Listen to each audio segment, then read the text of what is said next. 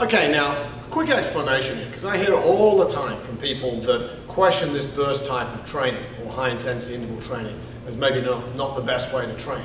Because for so long now, we've been indoctrinated that the best way to train is to go, typical aerobics activity, moderate or low to moderate intensity, continuous activity, and you need to do that for your heart health and for losing weight. Or at least that's what people say.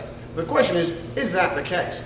New research is showing that's not the case. But I want you to just think of this example. The sporting world provides us many great athletes for us to look at and have as a goal to attain. If in this end of the spectrum I had such sort of sporting events as hammer throwing, sprinting, things that are a very short period of time, and then we come all the way over to this side of the spectrum where we have marathon runners, endurance athletes that are doing things that last a long period of time. Now, I want you to start thinking of all the sort of different sports that you watch on TV, okay? So we've got sprinters, and then other things. We've got baseball, we've got soccer, we've got rugby, we've got golf, we've got tennis.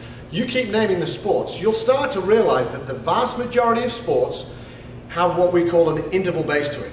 That is, a baseball player who's out in the outfield is sprinting to make a catch, and then he makes the catch or doesn't, throws it back in, the activity's over, but he may have had 30 seconds worth of very intense activity, and then he's stopped. Okay? Similarly, a soccer player may have a very fast burst of activity, sprint to the ball, kick the ball, ball's gone, in his area of the field, he now takes a break.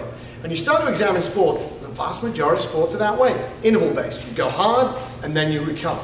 So essentially, that's the best way for you to train, and research supports that. Okay? And I simply say to a lot of people, who would you rather look like? A sprinter or a marathon runner?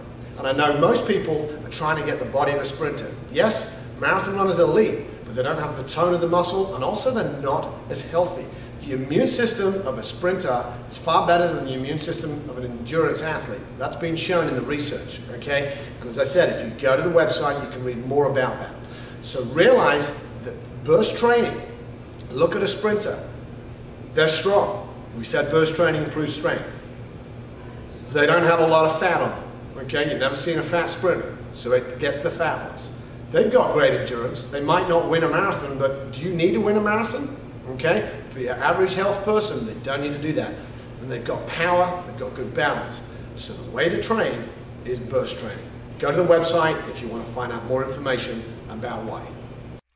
So let's examine why there's such a difference in the training volume of, say, a sprinter and an endurance athlete. What one needs to realize is as the intensity increases in activity, it's not a linear increase, it's an exponential increase. We're very efficient as human beings at walking.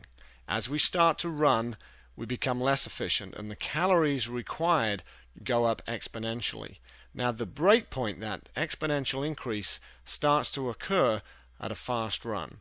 So in other words, there's not many more calories needed to walk than just standing, and then jogging versus walking, and slow run versus jogging. It is going up.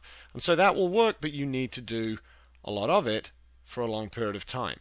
Whereas when we get this exponential increase in calories, one can easily understand then why a lot less time is needed to burn the same number of calories as you would if you were doing continuous, moderate, intense activity.